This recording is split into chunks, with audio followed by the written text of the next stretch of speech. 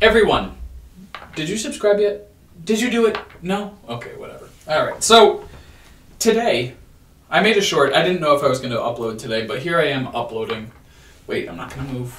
I've received enough feedback. I think like 70% of my comments on my channel are, stop moving, Alex. Okay, well, I'm going to. Okay? Alright, so today, I've been seeing a lot of videos, and sure, maybe I'm hopping on the trend of the day, but it seems like a lot of people have problems with collector booster boxes, which I have talked about before. I really do think they've gone too far since the Project Booster Fun sort of experiment. I guess it's not an experiment, it's just the way they went. You know, trying to make something that was, I guess, for everyone, which seems in theory to be, you know, a good idea. You know, something that speaks to every player in the fan base, but it's kind of turned into something.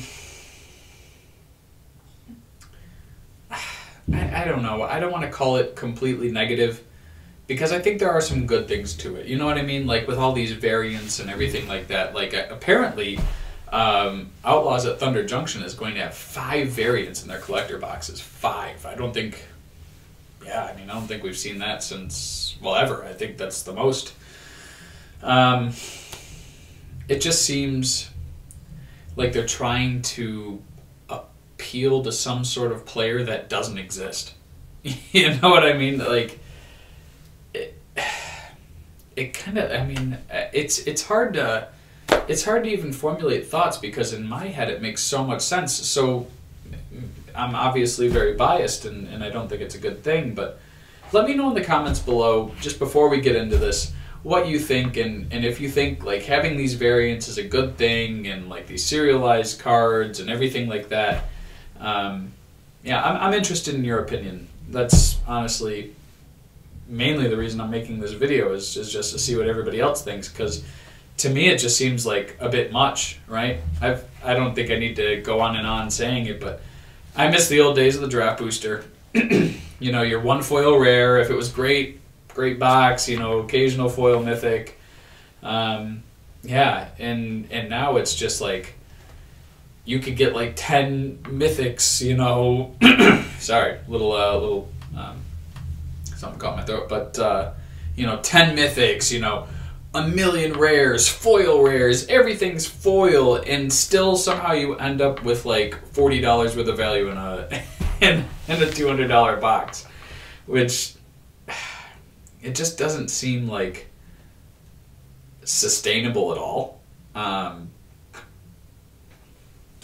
But I guess it goes back to that conversation I had at my LGS. It's apparently people are just buying this product because it's the new thing, and they don't care so much about what's in the box. They just buy it because, well, it's the next Wizard set, and it seems very disappointing, because what happens when all the cards that are worth something are now in like that $5-10 range, and there's nothing that's truly worthwhile, or there's no you know, big hits that matter in boxes. Then eventually what happens then? Well, sealed product doesn't get bought.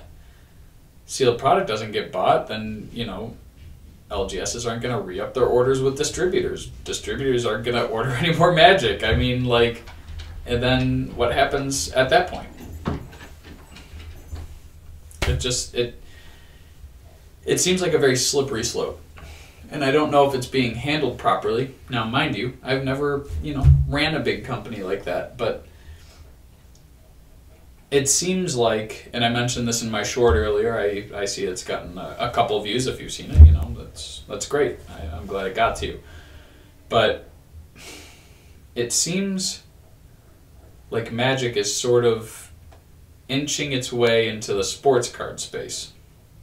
Now, some of you, if you're not too familiar with sports cards, I actually am very familiar with sports cards. It's something I'm in the hobby with my dad and my grandpa, and you know, it's a fun little thing, you know, to crack some baseball packs and things like that. But I know that's not what, you know, most players in Magic do. You know, I know that sports cards isn't really a, a thing for them. So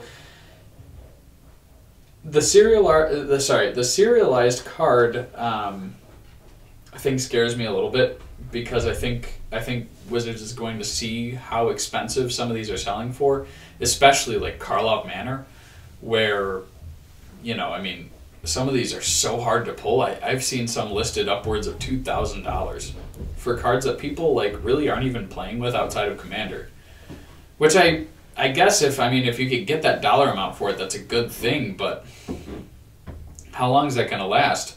And then how long before, you know, out of 250s, you know, or 500s, how long before those get like, you know, people get bored of that, and then they have to throw in other variants like to 10, or, you know, more one of ones, or, you know, and then you have to throw in like a million different parallels, if you're familiar with the parallels. Essentially, if you're not familiar, a parallel is like you'll have like a base version of card, then foil, and, you know, and then all these different types, and they call those parallels essentially. Yeah, so it seems like it's a very slippery slope. And if you look at the sports card market, that entered a really big, I hate saying the word bubble, but to see what, you know, sorry, if you're still at this video, I'm going to kind of mention a few cards, and I'm going to mention a few players, and I think it's necessary because, well, there's been some really, really bad losses in the sports card space. So Mac Jones, old quarterback for the Patriots, just got traded to the Jaguars. His base PSA 10 hollow, so like, you know, the step above the base version, somebody got it graded a 10, and somebody bought it for $3,000. Mind you, in that same set, there's about 20 other different variants that are actually serialized that have, you know, value, everything like that. And the step above the base sold for $3,000. Well, since that happened around COVID, around 2021, well, Mac Jones got traded. He hasn't been doing as well. And now that card, I think, sold for $11.99 online. So, I mean, what's that? A 99.8% loss, something crazy like that. And I don't think Magic's going to go down that route because, to be honest with you, there's a lot of other factors in the sports card space. Like, you know, if the player's good, right? Mac Jones obviously, well, maybe not obviously to some, but he's not good. He did get traded. He's going to be a backup, and, you know, his cards are going to be worthless for a while unless he makes a comeback. But back to Magic. My point is, these serialized cards, is it just, you know, is it just the for now thing?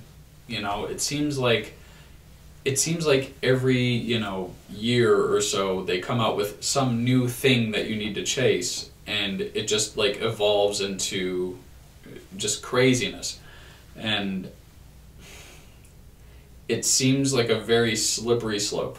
And it just seems like right now, with how the market is kind of handling itself, it seems like money's in new Magic.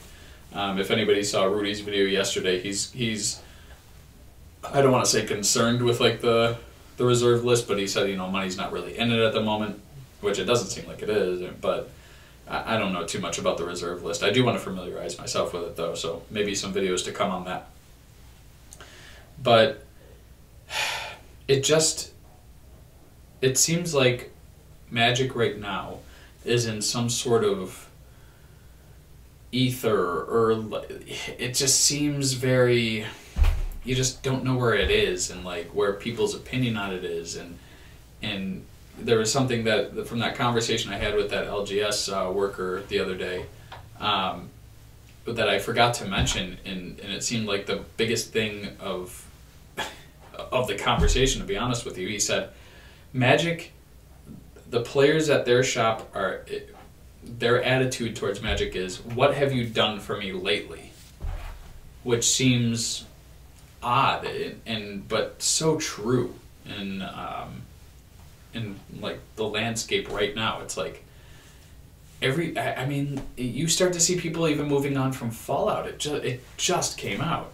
It just came out, and now somebody let out some Thunder Junction leaks, which I'm sure I'll talk about, tomorrow or the next day.